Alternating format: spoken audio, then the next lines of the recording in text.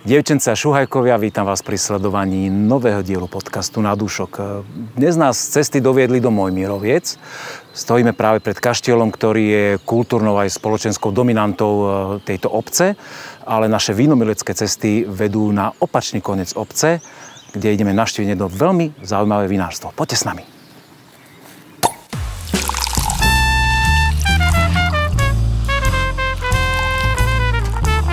Na dúšok s Petkom. Nitrianska vinohradnícka oblasť a vinárske technológie na dvore sú dobrým znamením, že ideme do nejakého zaujímavého vinárstva, ktoré funguje už v roku 1951.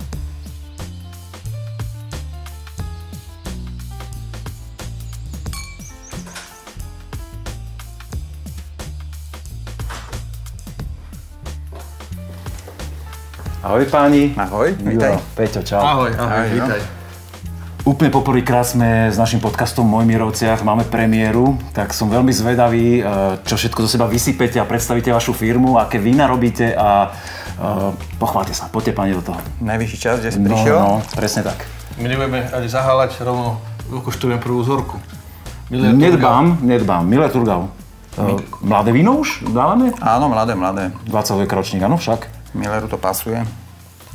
No kto sa chopí slova? Kto predstaví vašu firmu ako prvý? Bál by som teoreticky ja, tak môžem začať. Vítajte na pôde PD Mojmírovce, na prevádzke Pivnica. Na zdravie. Dnes by sme mali prísť viacej priestory, takže teraz sme v predajni. Čo sa týka PD Mojmírovce, robíme aj časť výroby, čo sa týka vína, rastlinné výroby, ale dnes máme konkrétne, keď si nás poctil na návštevou, budeme hovoriť hlavne a teda jedine o víne. Navštívime aj vinice a povieme si ďalšie v skutočnosti bližšie k tým konkrétnym veciam. Aký významnú časť tvorí vinárstvo z podľnického družstva? Teraz čo sa týka objemu, dajme tomu, alebo koľko ľudí zamestnáva? A že kľudne povedz aj výmeru hektárov. Alebo pôjdeme do Vinice, tam sa o tom budeme rozprávať. Tam budeme koľko rozprávať o hektároch, ale určite zamestnanci a hlavne teda brigádnickí, keď sú teda je kampaň, tak značnú časť zamestnancov celého poľnohospodárskeho družstva, to znamená, hovoríme dokonca nejaké tretine až polovice v tých sezónnych prácach. Toľko pracuje ľudí. Cirka nejakých 30-35 ľudí dohromady tu pracuje na tú kampaň. To je celkom veľká firma. Keď potrebujete náraz obrať a vám dozrieva a to kvapí v tom Vinohrade, že deň po dni, to je makačka trošku aj logistická. Kto sa o to stará napríklad? Ja som vás neprestavil funkciami, tak povedzte, že kto má ktorú časť na starosti. No, o vinicách bude najlepšie hovoriť inžinier Belan, ktorý to je v tom profík a teda ja som za pivnicu a Peter za firmu, ale teda keď je sezóna, zbiera sa, tak tedy je tu asi 40 brigádnikov z Oravia, z Kisúc a potom ešte nejakých 20-30 domácich a miestnych brigádnikov alebo pracovníkov stálych aj pevných. Premostím to, my sme vkročili sem do tejto predajne. Je to veľmi pekný drevom zariadený interiér, plný, verím tomu, že pekného vína, lebo jedno veľmi peknú vzorku sme si práve teraz urobili. Ten Miller ma fakt baví, je krásny, kvetový a taký aromatický sviež. Toto ja mám na Milleri rád, keď má takýto prejav, proste tú šťavnatú kyselinku v dochutí. Ale myslím si, že tá kyselinka je s vašimi vínami veľmi spätá, že to je taký kraj, že tie kyselinky presne, že ľudia očakávajú od vašich vín. Vy predávate vína v tomto priestore, máte to otvorené denne, túto vinotéku? 4 dní v týždni, pondelok máme taký úradnícky, ale od útorka do piatku každý deň. Aký významný objem vína tu viete predať z toho, čo robíte? No, začali sme tak opatrne, keď sme to otvárali pred, 10 rokmi, ale dneska môžeme hovoriť, že je to už mali asi 50% z nášho predaja približne. Ja za laickú verejnosť môžem povedať, že je veľmi často navštevované a môžem povedať, že točíme dneska piatok, takže máme zavreté na chvíľu a ľudia čakajú vonku. Aby sa vôbec dostali klepu a my sme dali... Áno, naozaj. Najvyťaženejšie sú predstavené pred sviatkami, to znamená Veľká noc, Vianoce, to sú najvyťaženejšie dni, ale piatok je veľmi silný každý týždeň. My už sme tí vinárste pochodili teda neúrekom na Slovensku a pre mňa informácie, že predáte viac ako 50% vína, ktoré vyrobíte vo vlastnej predajni. Keby som mal ten klobúk pomyslne, tak to dám dole, lebo to je veľmi akože Je to asi na pochvalu veľkú, nie? Alebo ako to vy vnímate? Je to zámer? Chceli ste to? Alebo... Bolo to taký sen asi, ale teda nás to dnes teší, že tí ľudia si k nám nájdú cestu a že chcú to priamo od nás, že to nepotrebujú nejak naháňať po predajniach a po nejakých teda špeciálnych, samozrejme vinoteky, to s tým spolupracujeme, ale že veľa ľudí rado príde sem a priamo od nás si kúpi aj s tým doporučením nejakým, aj s tým našim komentárom, ktorý si neodpustíme, tak to asi niektorí majú radi. No, povedz ty. Naozaj si sa zajdu aj zďaleka. Keď mi volajú známi kamaráti. Kedy máte otvorené? Nepočkajú pol hodinu ešte na mňa, lebo idem odtade z východného Slovenska. Takže zaďujeme takéto nadštandardy. My sme tiež merali 100 km sem, takže... Je to dosť ďaleko, alebo spĺňa toto kritérium ďaleka? To ešte, keby ste boli zle voči, alebo zďalej, ešte by sme vedeli o tom rozprávať. V rámci Slovenska určite áno, samozrejme. Dobre, ty si pred chvíľkou povedal vetu, že ľudia vás radi počúvajú, čo to mi poviete. Predstav toto víno. Ja už som za seba pochválil, a keby si ty mal povedať? Áno, možno by niekoho prekvapilo, že prečo práve Miller sme si sem dali, ale teda je to jednak teda víno, s ktorým vždy začíname sezónu. Okolo 5. septembra začíname oberať práve Miller. Je to také prvé víno do pivnice. Robíme z neho na vinobranie aj výborný burčiak. Keď je výborný burčiak, z toho zvykne byť potom aj následne aj výborné víno. A okrem toho teda, že je to lahodné, ľahké víno na také, nechcem povedať, denné použitie, ale vysoká piteľnosť. Je to vysoká piteľnosť a ja sám rád si ho teda užívam skoro v pravidelných dávkach. Takže... A očividne ti prospieva.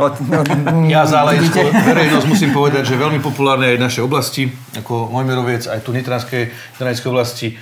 Kto nemá Miller vysadený v záhrade, respektíve na záhrade a tuto vo Vinohrade, tak v podstate ani keby Vinohrad nemal. Takže je to taká jedna z základných našich odrôd, ktoré sa tu pestujú. A často sa používa slovo teroár medzi vinármi, tak myslím si, že toto víno práve nesie v sebe taký ten znaky toho teroáru, toho našeho okolia, prostredia, vzduchu, slnka, ľudí. Tak to by to malo byť, áno? Nie, toto si myslím, že tak zodpovedá tomuto nejakému popisu. Ja som s tým vínom veľmi spokojný a Miller mám veľmi rád. Viem, že vždy, čo sa traduje, že keď aj ľudia dorábajú alebo mladé vína, nové ročníky nových vín, tak Miller je taká hviezda, ktorá tak najskôr zasvietí, že vynikne už ako mladé víno, ale zároveň má aj potenciál, nie úplne na archiváciu, že 10-20 rokov, ale že nejaký ten rok vydrží a zase, keď sa v ňom uvoľnia nejaké terciálne tóny, tak je to víno proste, ktoré je zaujímavé a na podiv veľmi zaznávané za ostatné roky, že ten Miller, možno u vás je to inak, ale teda, že nie je úplne na nejakom vrchole popularity, ale vy ste tvrdili, že ľudia sú tu na to zvyknutí a že ho majú radi, takže u vás je to asi trošku lokálne inak. Určite áno, ale myslím si, že Miller teda ešte tak historicky trpí na nejakú takú technologickú tradíciu z minula, že sa používali staré technológie, moderné technológie. No, Práve tejto odrode úžasne pomohli a už dneska nemusím hovoriť, že Miller sa musí vypiť do roka, ale dokáže byť krásne a aj krásne sa vyvíjať aj po 2, aj po 3 rokoch, že nepôsobí unavenie, pôsobí šťavnato a živo. Úplne si potvrdil moje slova teraz. Mňa by veľmi zaujímalo, kde tieto vína sa rodia a teda vy ste mi slúbili na začiatku, že by sme sa mohli zmrknúť aj do tých viníc vašich. Určite bude treba. Malú exkluziu, aj s výkladom. Dáme si? Dáme si, určite áno. Sme tu pod vinicami, nech sa páči. Poďme na vzduch. Na dúšok s Petkom. Vkročením do tohto priestoru Vinohradov som vôbec netušil, že ma čaká niekoľko stoviek krokov, ale keď sa odtiaľto aj obzriem, tak človek robil aj tisíce krokov. Jaké je to, Juraj, prosím ťa, veľké tento priestor, ktorý vy obhospodarujete? No, viničom? Táto časť konkrétne je nejakých 60 hektárov, ale úplne najpresnejšie vám to povie inžinier Belan, ktorý to má celé na starosti, tieto Vinohrady. Ahoj, Mirko. Takže... Ahoj. Koľko hektárov to tu máte pod palcom? Tak, ako v podstate naša firma obhospodaruje 110 hektárov vinohradov. Tieto vinice máme rozdelené na 2 honoch, na Dolnej hore a Prednej hore. Tak ako povedal Juraj, táto Dolná hora má okolo vyše 60 hektárov a zvyšok máme na tej Prednej hore. Ulievaš nám teraz Chardonnay 2021. Áno, dovolil som si. A že vraj my aj stojíme v Chardonnay priamo? My momentálne stojíme v Chardonnay, áno, že je to Chardonnay z roku vysadené z roku 2007 a aj z tohto Chardonnay máme vyrobené toto hrozienko, či toto vínko. Áno, ja len k tomu dodám teda, že ozaj pochádza aj z tejto vinice, ale teda Chardonnay my tu veríme teda a máme, aj varíme. Ale máme teda 3 generácie Chardonnay, vysadené dokonca vlastne 4 s tým starým koreňom, čo je najstaršia vinica. A zo všetkých týchto viníc vlastne sa tvorí toto naše Chardonnay, toto. Čiže ty sa s tým pivničke ešte pohráš a kúpažuješ to tak, určite, aby si také, dostal... aby to bolo také akurát, aby nám to chutilo, teda hlavne našim zákazníkom. No, môžem okoštovať tieto akurát? Nech sa páči. My tu teraz stojíme, ešte teraz prvne si dám dúšok toho vína. Vo Vinohrade očividne vidieť, že ešte sa len začína vlastne taký ten život toho viniča, že už sa tá zima preklopila do čerstvej jary a akože naozaj sme vychytili aj krásne, príjemné počasie, že dneska fakt teplo, že skoro na krátky rukav. A toto musí byť krásne, keď sa to celé zazelená. A koľko ľudí tu musí makať v tom Vinohrade, keď si predstavím, že 110 vinohradov obrobiť. Máte asi aj nejakú mechanizáciu na to však, ako na pomoc?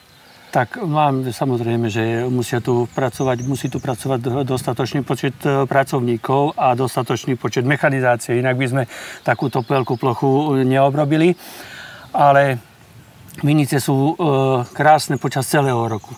Tak ako teraz je pekný určitý pohľad, lebo za chvíľu sa začne tvoriť nová úroda, vinič začne rásť, púčať už momentálne v tomto období napríklad vinič už slzí, to znamená, že už sa prebúdza k životu. A počas toho celého roku tí naši pracovníci, ktorých je tu zamestnaných 12, obrábajú túto peknú plochu. To víno je veľmi expresívne. Má úplne pikantnú kyselinku, takú, ako čo ja mám rád. Veľmi sa mi páči už taký nazretý typ vône, že pre mňa ten štých tej pinotovej odrody, že už to má takú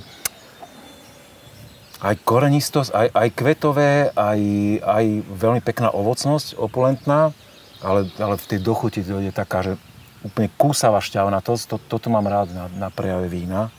Som ďaleko od pravdy, tak potmehúcky usmievaš. Nie, sám by som to lepšie nepovedal, som rád, že to hovoríš miesto mňa. No ale to sme sa nedohodli teraz, ja len komentujem, ale som rád, že to prvý dojem. To robí tá poloha. Všetky naše vinohrady, ktoré obhospodarujeme, sú vysadené na černozemi, ktorá je na spraši. Tejto spraši je strašne veľa vápenca a tento vápenec dodáva týmto našim vínám túto krásnu expresívnu chuť. Expresívnosť, áno, je to. Koľko odrôd robíte a vy to všetko toto stihnete aj spracovať, lebo tá vaša firma nevyzerala až tak veľké, že by ste akože 110 hektárov pri výnosnosti, neviem, 7 až 15 tón, tak to by si... Tých 15 určite nie, lebo my... Počet odrôd vždycky hádam, ako nikdy vlastne presne neviem, ale druhov vína máme, dneska som sa dozvedel, že 50. No tak odrôd toľko určite nemáme. Ale keď ti to má prejsť rukami, to by som mal na toto trošku prehľad, asi? Pivničný majster? Ono sa tak prelína. Ročník s ročníkom kúpa veci. Máme vysadených v našich viniciach 15 odrôd viniča, aj teda biele a modré odrody.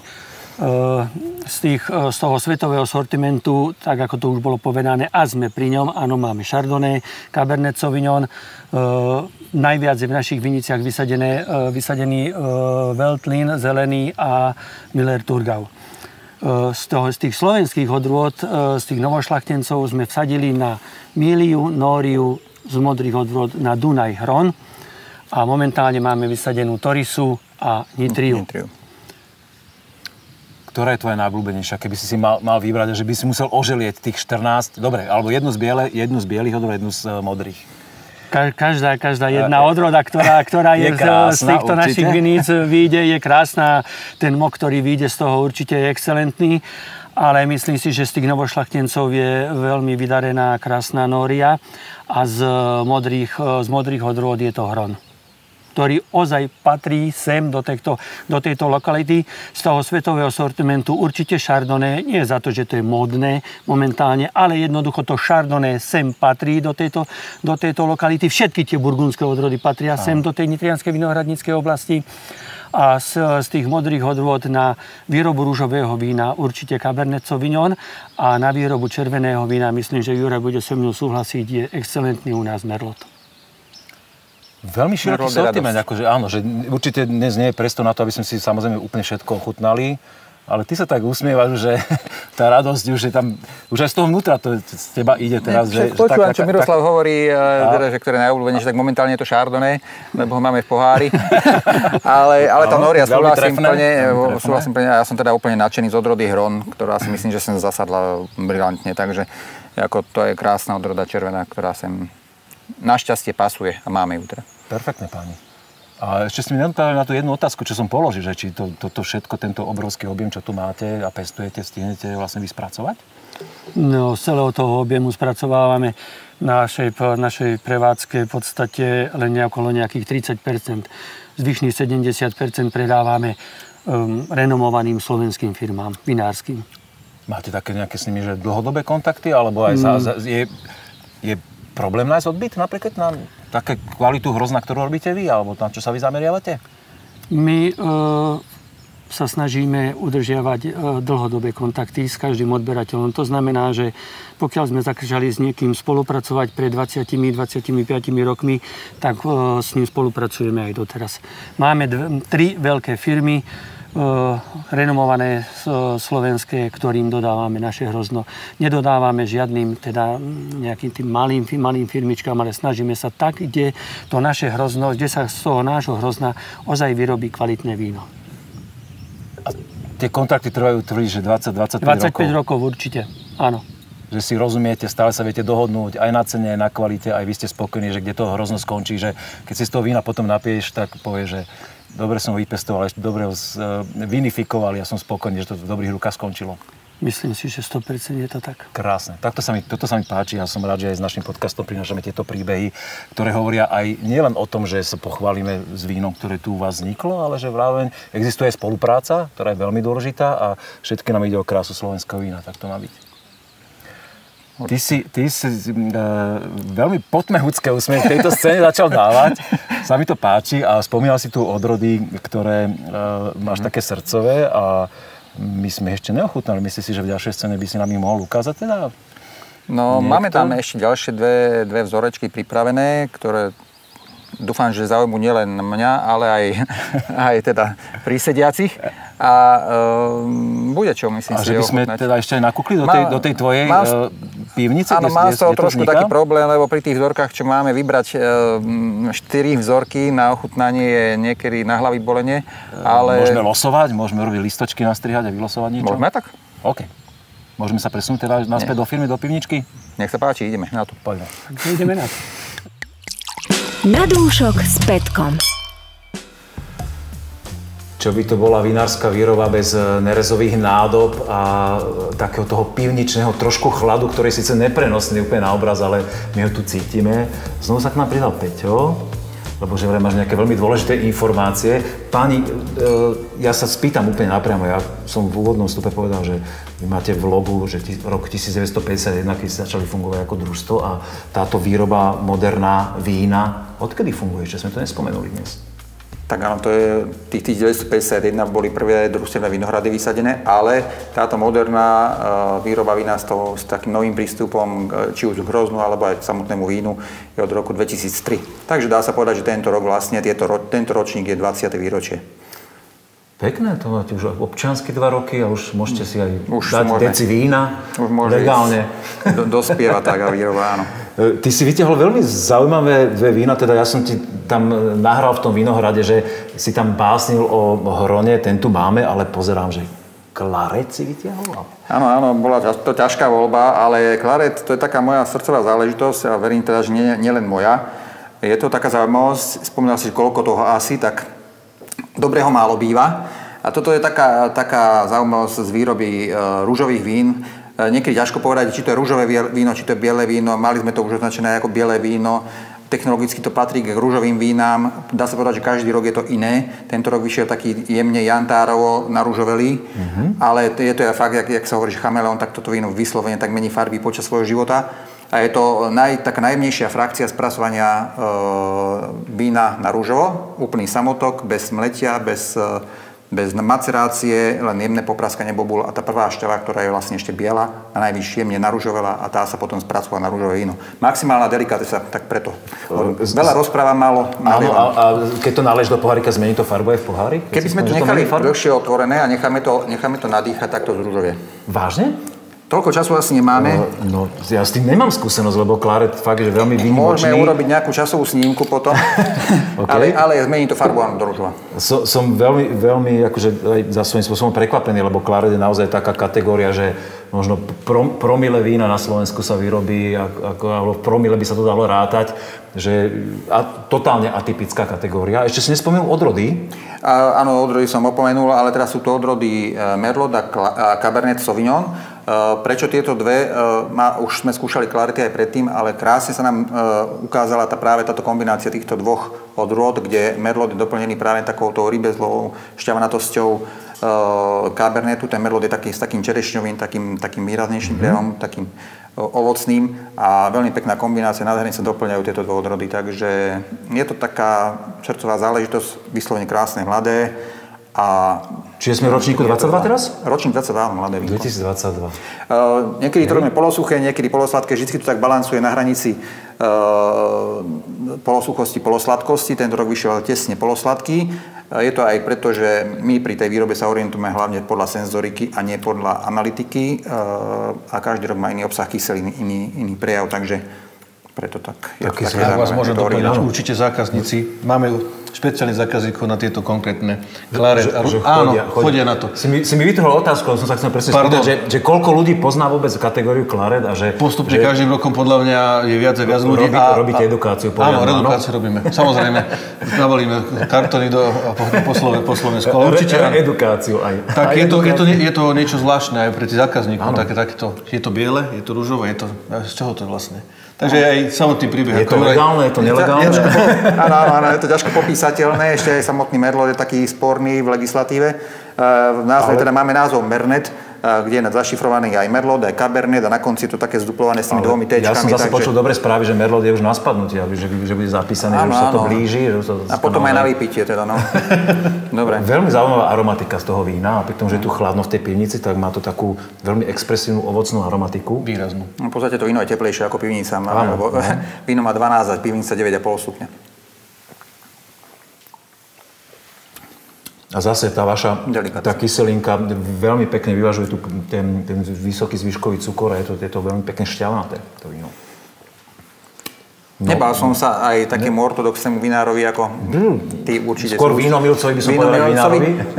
Aj dať víno s určitým zvyškovým cukrom, kde si myslím, že teda pôsobí veľmi harmonicky. Jak je extrakt v tom víne a je zaujímavé svojím prejavom. Cukor nehrá rolu. Cukor je skôr pomôcka na to, aby to víno dobre vyzeralo a keď tak to proste ročník určí, že tak to má vyzerať. Pardon, že skáčem do rečí, že tam pomáha ten cukor udržovať takú tú primárnu aromatiku pohrozne po tej šťave, čo je pre mňa veľmi vzácne udržať vo víne. Tu som spomenul ako číslo 1, že aromatické to víno akože tip-top. Toto je prvá liga. Krásne, veľmi pekná vzorka. Dobrý výber. Asi to ťažké, ale si myslím, že si to správne. Že si sa správne... Neodolal som. To máme takú čerstvú. Ináč áno, to je úplne čerstvé. To je pre týždňom flašované. Takže teraz to budeme troška tým našim zákazníkom ukazovať stále, že zase Mernet na scéne, že budeme posúvať ďalej. Toto je úplne iná kategória, červené víno. A spomínali sme tie výsadbu modrých odrôd, že je a ešte sme nemali možnosť ochutnať, tak... Áno, na Slovensku tie modré odrody, my patríme k tým najsevernejším oblastiam, tie modré odrody sú predsa len také, potrebujú viacej slnka, alebo teda viacej času na to dozretie, ale hron je v tomto perfektný pre našu lokalitu v tom, že dozrieva v dobrom čase, tak niekedy v polovičke septembra, koncu septembra a má dostatok času na to, aby vyzrel do tej technologickej zrelosti. Konkrétne toto vyzrieva pri nejakých 23,5. Teda my ho tak oberáme, 23,5, 24. A už som spomínal, že to je taká moja srdcová záležitosť medzi tými červenými alebo modrými odrodami. Mne sa páči taký ten korenistý prejav. Asi zase veľa rozprávam. Zase si ten veľa rozprávaš, ale nepovedal si ročník stále. Pardon, 2018. 18. U nás sa troška delia tí zákazníci, zase z zákazníckej sféry. Hron alebo Dunaj? Čo koštujem? Tak to robíme, že takže Dáme ten jeden kartón, tam aj stojí. Dá sa to povedať tak, že sme tu momentálne chlapi, tak skôr ten chlapi na ten hron a dámy na ten Dunaj. Máme obidve, ale ten hron je taký chlapskejší. Viac, je to korenisté. Ale toto si brali nejakú špecialitu, áno, a je to teda z tej našej poslednej, alebo teda tej kolekcie, kde máme špeciality, rarity, tak je kolekcia, kde sú vybrané vína, ktoré sa robia len ako raritne, v malom množstve, limitované edície. A toto je teda Quercus, označujeme všetky barikované vína. My barikujeme jemne, máme tu zašifrovaný taký údaj, HBQ 75. Asi nevieš? BQ asi barík, áno. 7,5 by mohlo znamenať... Dáš? Počet dní to je málo. To nie, ale týždňov áno. Týždňov, áno. No, tak týždne nie sú bežné. Keby si dal trošku viac času, by som na to išiel. Áno, bolo to taká hádanka. No ale teda týmto označujeme vlastne trošku aj tú technológiu, ako im sa to víno spracovalo. S tým barikom je opatrne, ale teda... Kto vymyslel, že tieto latinské fóriky v etiketách vašich? To budem hovoriť ja. To keď dáš takéto vína, tak potom... Ja som sa prezentuje ako autor myšlienok, v podstate všetky, čo mám na etiketách je Juraj autom drvie väčšiny. Nie je to úplne obvyklé, ale je to kvôli tomu, že je snaha odlišiť sa od iných vinárstiev? Tak uvážniť a mať aj ten nejaký taký ten stručný popis toho vína aj takouto šifrou, takže je to taká naša pivničná hantírka, značne po tankoch, keby si sa pozrel po tankoch, tak tam máme všelijaké údaje, čísla, tak niečo z toho sa prinieslo aj na etiketu. Môžem prečítať V1 T na druhú S, no tak už som doma, ale ty asi rozumieš. Nebudem ti to vysvetľovať, ale to chlapci tomu rozumejú, čo tu robia. V poriadku, hlavne, že vaše šifry sú pre vás... Ale poznámke relatívne čisté rozumiem. Relatívne čisté, áno. Však nemôžeš povedať, či si zoberieš vzorky, aby si spravíš si home office a vymýšľaš najlepšie sem pracuje ako home office s týmto, takže... Zoberieš domov. Ale úplne vážne, potrebujem na to kľud, tam jediný, teda moja inšpirácia je moja dcéra, takže ešte okrem vína, takže... Takže tak. No, ja už som si dovolil dať dúšok prvý. Ja som tiež okoštoval. Je krásne mäkké to víno, vydýchané, gulaté, zase aj taký selinka tam je do chuti, ale to ako červenom víne podrží. Je to trošku taký znak aj tých našich červených vín, že tam trošku tie kyselinky také šťavnaté ostáva, ale nie je príliš.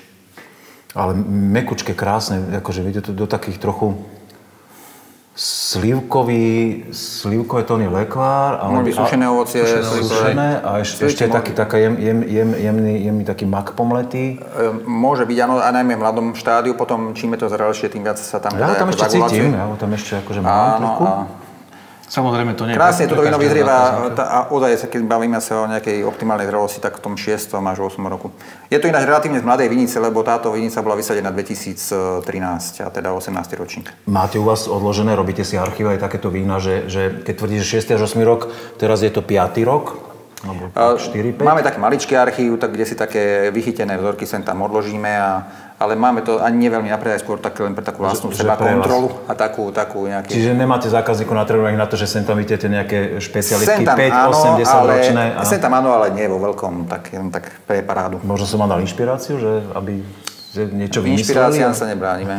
Nebránime, ale keď my najradšej máme víno, keď je predané. Áno. To z marketingového hľadiska. Dobre, ďakujem za veľmi peknú ekonomickú vložku na záver.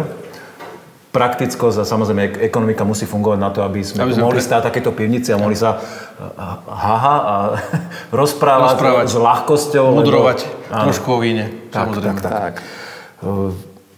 Vy máte ešte v Mojmírovciach jednu veľkú turistickú dominantu, kde ja som ešte nikdy nebol, ale my sme sa tak aj ešte medzi oficiálny záznam bavili, že by sme sa tam mohli spozrieť a zároveň tam urobiť pevnú súčasť našich podcastov, čo je slepá degustácia. Takže zoberete nás do kaštieľa, niekto z vás, páni? Určite áno. Nasmerujeme vás tam veľmi ľahko. Kaštieľ neobídete. To sa nedá, ale tam je to veľmi príjemné prostredie, takže stojí to za tú návštevu, áno? Historickým nádychom. Ako dve inštitúcie spolupracujeme niekoľko rokov, poľnohospodárske družstvo aj kaštieľ Mojmírovce, preto sme zvolili aj túto destináciu, aby ste videli aj troška iné priestory. Veľmi sa na to teším a ešte sa veľmi teším, ako si tam prechutnáme nejaké iné vína. Som zvedavý, čo na to ešte teraz neviem, kto z vás, ale povie. Ideme? Skúsime niečo. Ideme. Budem rád. Poďme na to.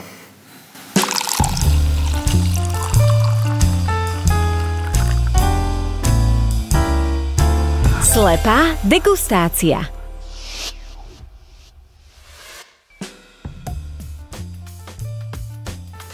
Z budovy Vinárstva PD Mojmírovce sme sa cez polovičku dediny presunuli do podzemia kaštieľa. Juraj, povedz, prečo sme tu teraz?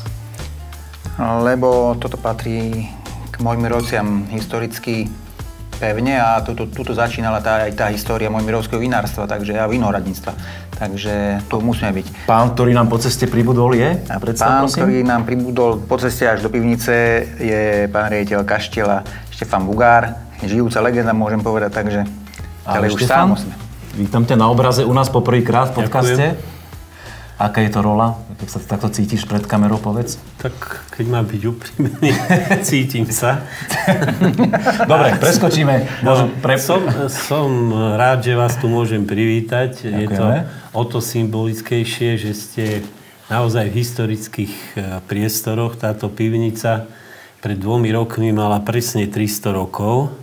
A to, čo Juraj hovorí, je neuveriteľne spojené nie len s mojmírovským vínom, ale možno budete prekvapení, majitelia tohto kaštieľa, Huňadiovci, vlastnili napríklad v 17. 18. storočí vinice v Pezinku, vlastnili vinice Svetom Jure a všetko to víno sa sústreďovalo tu v týchto pivniciach. Čiže tu je ešte tradícia aj pezinského, aj svetojurského vína. A Mojmírovce vtedy sa volali Urmín. To v podstate bola už také stredoveké opídum, malé vinárske mestečko. A v 17. 18. storočí sú pomerne veľmi presné záznamy, pretože v krajskom archíve sa zachovali kompletné záznamy o účtovníctve, o vinárstve, neskutočne presne. A napríklad pre zaujímavosť v polovičke 17. storočia sa tu dorobilo oficiálne, neviem, jak to tedy mali s daňami, 50 000 litrov vína tú dobu a nitriansky kraj, nitrianská župa mala 4 veľké oblasti, ktoré boli najväčšie. Jedna bola Nitra, teda najmä Zobor, druhá bola Šintava, tretí bol Urmín. Čiže to bolo obrovské priestory na tú dobu pre víno a to víno sa tu stále dorábalo a to, čo Juraj hovorí, môžem povedať, že ja si ešte pamätám pred 30 rokmi, no možno plus minus rok, tu skončila v týchto pivniciach výroba vína a urobilo sa to vinárstvo hore na Vinohradoch. Čiže naozaj tento kaštieľ je úzko spojený s vinárstvom, s Mojmírovcami a nielen s Mojmírovcami, pretože aj podľa dopestovaných záznamov 14 slovenských vinárov tu malo uložené víno v začiatkom 18. storočia. Dokonca to bolo francúzske Bordeaux, boli tu tokajské vína. Proste toto vinárstvom žilo. Takže je to na tom správnom mieste.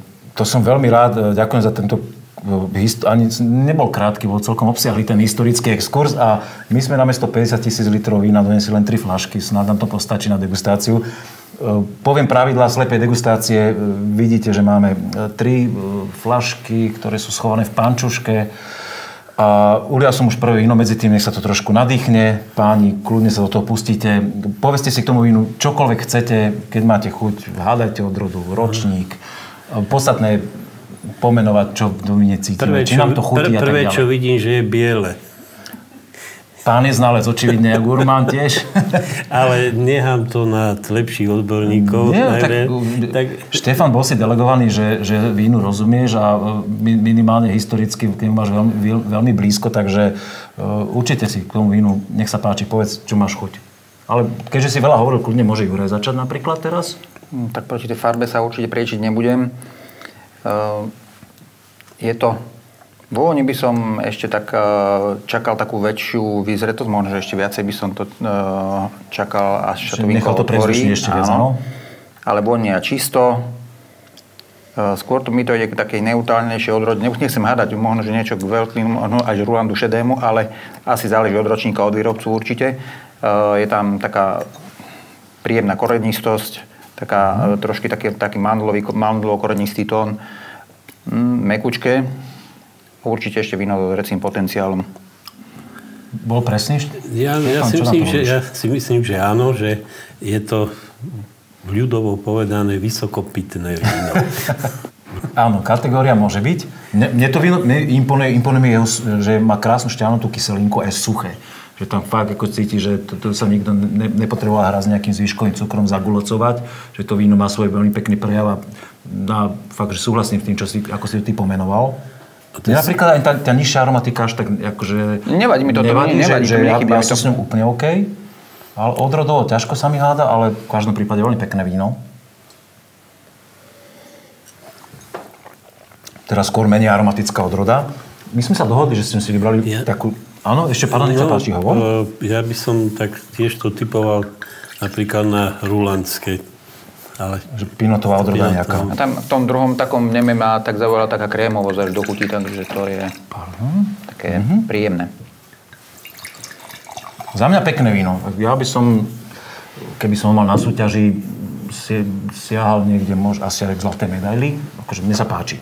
Poďme na kategóriu rosé. Dnes sme sa dohodli, že budeme mať to také pestré, nech to máme farebné a naozaj veľmi dobre vieme, že slovenské vína vedia zaujať v bielom, ružovom aj červenom prevedení. Aj tí oranžisti majú niekedy svoje plusy. Nech sa páči, pani. Rosé.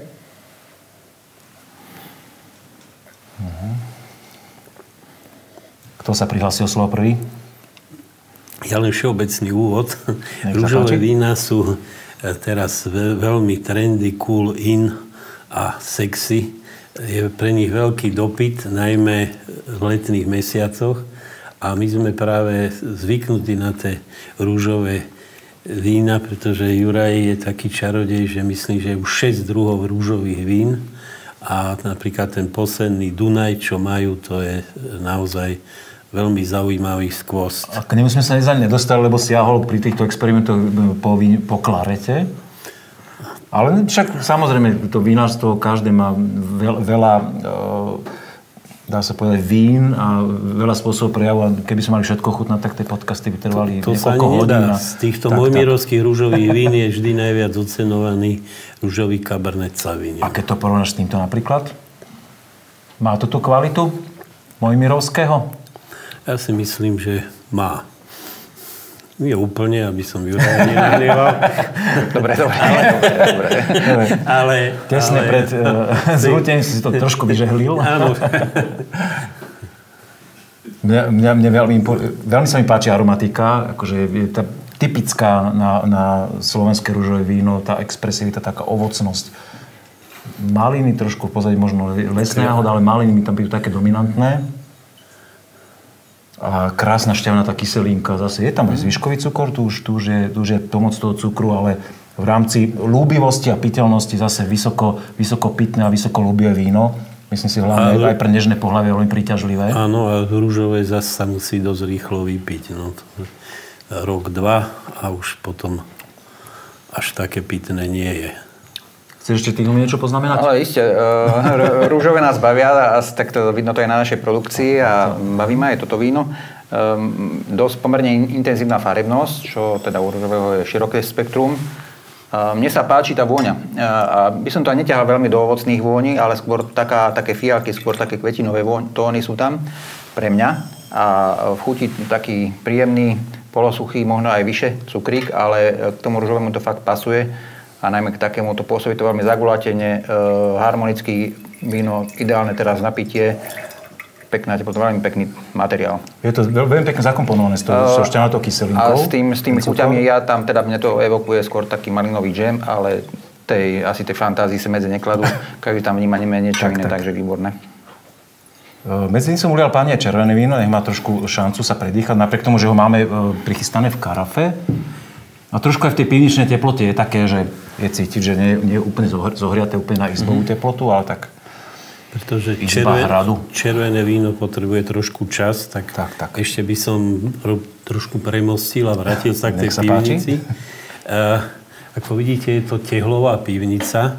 To má svoj zmysel, pretože vo Viedni býva raz za 10-15 rokov svetová súťaž Brick Award v tehlových stavbách. a na poslednej, pred 15 rokmi sa táto pivnica dostala medzi 40 stavieb zo sveta, v Strednej Európe ako jediná. Je tu dokopy 148 333 tehál, kto neverí, nech ich prepočíta. A aby sme to spestrili, sme tu urobili obrázky od 24 akademických mariálov s tematikou vína. A pivnicu nám otvárali veľmi zaujímavé osobnosti, napríklad známy bojovník proti alkoholizmu Bolek Polívka. A keď sa pýtal, o čom sú tie obrazy, tak je tu aj in vino veritas a na druhej strane je Delirium Tremens. Od Mareka Ormandíka naozaj taký je klasický a môžem povedať, že Boleka veľmi zaujal ten obraz. Takže ľudia si aj po umeleckej stránke prídu na to, keď si všimnete, je tu stopa, aby sa ľudia mohli odtiaľto dostať von, keby náhodou netrafili. Svetelná stopa. Svetelná, lustre sú tváre vínových pohárov, čiže aj to má vzťah k vínu. Sú tu spomienky aj na nitriansku vinárskú oblasť. A ešte chystáme veľkú tabulu, lebo táto pivnica má naozaj skvelú vinárskú minulosť a je škoda to takto neprezentovať. Ja k tomu dodám, že mi sa veľmi páči, že je veľmi pekne a citlivo zrekonštruovaná, že je tu priznané aj tie klenby, ktoré voňajú tou históriou vinárskou a no teda, že aj, chvála Bohu, rovná podlaha, že človek sa nepotkne, že je to také vínovené, príjemne. My tu sedíme, degustujeme víno a poďme k tomu červenému. Snáď malo trošku priestor sa nadýchnuť? Nech sa páči. Malo, myslím si, že malo. V takýchto priestoroch aj to víno zachutí lepšie, ešte keď je k tomu taký výklad odborný, tak vždycky to tam tak pridá na tej paráde toho vína. Intenzívna farebnosť, ťažko teda farbu hodnotiť, aj keď svetlo je to intenzívne, ale teda je to až také rubinovo-bordové. Trošku taký fialový okraj to má aj. Fialový okraj, áno. Čiže ešte by som povedal, tá zrelosť toho vína ešte nie je na svojom vrchole. Svedčí o tom aj taká ešte pikantná kyselinka do chuti a vo vôni pomerne široké spektrum takých tých záhradného červeného ovocia, maliny, rybezle, čierne rybezle. Asi by sme tam mohli všeličo nachádzať. Také, neviem, či perspektívne víno, ale tá vôňa ma veľmi zaujala. Ono je má tu také dokrenistosti, také zaujímavé pre mňa aj, taký rozmer nad tým ovocím. Možno niekedy, keď človek... Pikantná, pomerne dlhá, áno. Tá pikantnosť tam je. Ano, či to nazveme korenistosť, alebo pikantnosť, kyselinky. Štefan? Zaujímavá je aj tá farebnosť, lebo to mi evokuje tie červené vína, ktoré sú trošku tmavšie. Je pravda, že tá ovocnosť je výrazná a zdá sa mi, že aj percento alkoholu tam je vyššie. Pevnejšie, áno. Svedčia o tom aj tie nohy, čo to robí. Takže. Ale je pravda, že to víno pôsobí tak mladícky stále, že keď sme u vás chutnali napríklad ten hron, tak to bolo úplne už teplé, gulaté. Toto nemá tú dimenziu, toto víno. Že je tu výrazná tá ovocnosť, výrazná kyselinka a ešte mám dojem, že keby ešte rok, dva poležalo vo fľaši, že ešte môže prísť takému zagulateniu. Čo ja mám rádu červený, keď nazrejú, ale samozrejme netuším, aký máme ročník teraz naliatý. Ale v každom prípade ten prejav tam je toho vína, je to zaujímavé. Ja odhadujem také 2-3 roky, ťažko povedať, ale určite teda tam ešte taniny potrebujú trošku nazrievať, ale je to zaujímavý nápoj. Tak 2 roky by malo mať minimálne. Asi áno. U nás sa tie kuvečka mimo Mojmíroviec moc nerobia. Juraj ich práve, robí. že myslím, že teraz nastúpala moda, aj my keď chodíme po vinárstvoch, že každý vinár práve, že ešte má takéto, že chce si robiť to niečo svoje, čím je jedinečný a práve to je to zaujímavé. Takže už myslím, že tá moda kuvé nastúpila. No, páni, chcete odhaliť, alebo chcete sa ešte k tým vínám vrátiť, alebo niečo poznamenať? Ja som sám vedavý, že aké je to oblasti, lebo sa mi zdá, že každý teraz nejakého iného teroáru, ako sme my, ale budeme možno prekvapený. Ja som medzi tým privoňal tomu bielom vínu a úplne sa otvorila aromatika, keď sa k tomu vrátite. Je to úplne inak na začiatku. Myslím si, že to víno bolo školené v dreve. Tam vystúpila taká aromatika ležania v súde. Ty ako technológ, keď tak veľmi vymýšľam si moc? Neviem, v tomto prípade nie som jednoznačne presvedčený o tom. Mne to ide do takej chlebovinky trošku, až teraz. Aj také herbálnejšie to teraz. A to tak môže evokovať aj to drevo. Ja som veľmi zvedavý, ja by som išiel odhaliť. Môžeme, páni? My sa tešíme na odhalovanie. Biele víno. Stačilo tajujem si. Víno z dvora Veľtlínske zelené 2021, ktoré pre tento projekt vyrobil, musím tu našponovať oči, Stanislav Kinči Rybník, takže Tekov, páni. Tak z Tekova. Takže Veľtlín sme uhádli v podstate, čiastočne. Dobre, rúžové víno, tam sa ten terroir hľadá ťažšie asi podľa mňa, ale máme Cabernet Sauvignon 2022, Vinárstvo Miroslav Dudo, rúžové polosuché. Za mňa presvedčil. Pozdravujem pána Dudo. Áno, to bolo výborné. Poznáte sa áno s Mírom? Áno. Červené víno máme naliaté v karafe a kontrolná fľaša hovorí, že Dunaj, páni, Vinárstvo Perek z Modry 2019. A ak si dobre pamätám, tak oni majú hrozno z malokarpatskej vinohradníckej oblasti. Tam patria, takže. Tam patria, tak nejaké hrozno nakupujú, čo sme si spomínali, že aj inde, ale z iných oblastí, ale hlavne tie malé Karpaty. Splnilo to tvoje predstavy teraz, keď si hovorí, že... tak dobre, máme tu dve malokarpatské vína, jedno je z Tekova. Splnilo, áno, tento Veľtlín ma v podstate neprekvapilo, to som aj tak nejako... Riesling máme? Veľtlín, prepač. Veľtlínske. Prepač. Veľtlínske, ešte som to... Skúšal som ťa. Nie, málo som ešte pamätám. Tento Cabernet vynikajúci, akože ten rúžový, ten sa mne asi najviac z tejto kolekcie páčil, ale ako v podstate žiadne ma neurazilo. Tuto som trošku prekvapený tým starším ročníkom, ale... Dobre, výborné. Máš 15,5 alkohol teraz na zadnej etikete čítam. No, vôbec tak... Áno. Tam bolo pán direktor to videl cítiť, ale až na 15,5 ja by som ani cítil som tam. A to by som nebol cítil. Štefan, teba čo najviac oslovilo z toho? To rúžové. A potom Dunaj na tie roky ešte vyzeral veľmi sviežo. Takže... Má ešte pred sebou asi nejakú cestu. Má kam zrieť. Dobre. Páni, ja som veľmi rád, že sme sa mohli pozrieť aj sem do tohoto podzemia, kde ja som úplne poprvýkrát, že som zase objavil niečo vinárske, vinomilecky zaujímavé.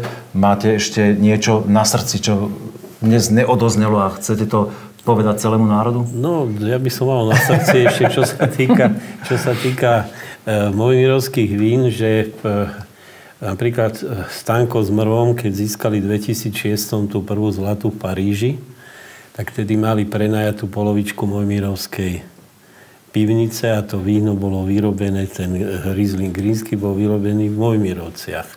Potom ďalšia vec, keď mal Bush s Putinom stretnutie v Bratislave, anonymne vyberala komisia slovenské vína na to stretnutie a vybrali z Mojmíroviec Frankovku modrú.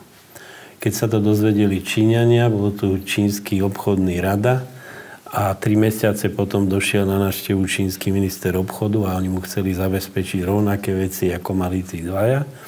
Tak si zobrali Frankovku modrú a pýtali sa, že či môžu kúpiť. Že koľko? Že 1 000 000 fľaš. Zasmiali sme sa. Áno, zasmiali sa, to je trošku náročné, ale to som chcel povedať, že tie Mojmírovce aj tie kvalite majú tú kvalitu. Asi pamätám, že tedy robili sme s jednou bakalárskou školou francúzskou prípravu na stretnutie francúzsko-slovenských vín. Aj konferencia bola. A ten francúzsky profesor mal zmysel pre humor. A ja som vždy dával biele mojmírovské vína a on ich nosil do Francúzska a dával ich tým francúzským vychýreným somelierom a oni sa vždy hádali, z ktorého kopca Rína to je. Nehádali sa o ničom inom. Takže asi aj to zloženie, aj tu robí celkom dobré podmienky a potom je tu zázračník, lebo toto je robota, ktorú človek musí mať rád. No a Juraj dokáže pripraviť na ochutnávku vín 45 soriek. Čiže to je šialené, to aj počuť, nie chutnať. Štefan, veľmi pekne ďakujem. Som rád, že som ťa mohol spoznať dnes a dal si naozaj veľmi zaujímavý vhľad do toho, ako to v Mojmírovciach bolo kedysi v minulosti, ako to je teraz v súčasnosti. Veľmi si pochválil Juraja, s ktorým sme sa bavili aj v prvých scénách v dnešnom podcaste z Mojmíroviec. Chceš ešte niečo povedať, ale môžem tu už uzatvoriť? A môžem to, ja som len ešte tak chcel zapozvánkovať, že ešte keď tu bude niekto o 300 rokov chutnať tiež takto, jak my dneska, tak aby si na nás možno spomenuli, že sme aj my tu sedeli dnes. No dobre, ja len to. Snáď sa to niekde v historických análoch bude vyskytovať. Určite áno. Všetkým sledovačom a počúvačom veľmi pekne ďakujeme za pozornosť. Ak sa vám náš podcast páči, dajte si odber na YouTube kanál, sledujte nás na sociálnych sieťach a vidíme sa pri ďalšom dieli. Pekný deň, večer alebo čokoľvek máte dnes z Mojmíroviec. Ahoj. Ahoj. Dovidenia.